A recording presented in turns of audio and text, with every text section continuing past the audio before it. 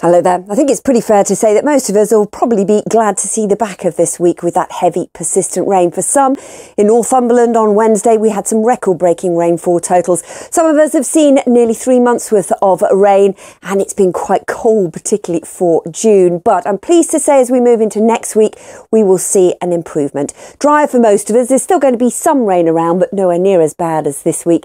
More sunshine and just feeling that little bit warmer as well.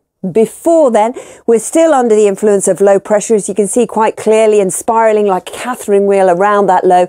Bands of weather fronts bringing some showery outbreaks of rain. So the story so far today has seen some rain that's starting to weaken as it moves its way through the Midlands and up into eastern England, and some showers as well through western Scotland and Northern Ireland. That will be the case as we run into the afternoon. So some of us will continue to see some spells of sunshine, and as a result, it'll feel a little warmer. Highest values of 13 to 20 degrees in the southeast corner. That's 68 Fahrenheit. Through the night tonight, we'll see a band of more persistent rain starting to push in with another frontal system from the west. So we will start off our Saturday morning with a little bit of a west-east divide as this frontal system, still under the influence of that low pressure, continues to threaten.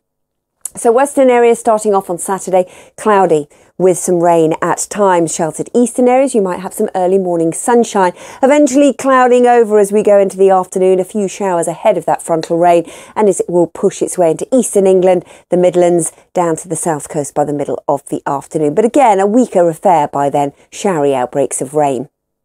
Still that area of low pressure with us on Sunday just to the northwest, and still the potential for some fronts to move in. But generally speaking, on Sunday, it's a case of sunny spells and scattered showers, and most of those showers will be closest to that low up into the northwest. So western areas, particularly Scotland and Northern Ireland, seeing some pretty heavy showers at times.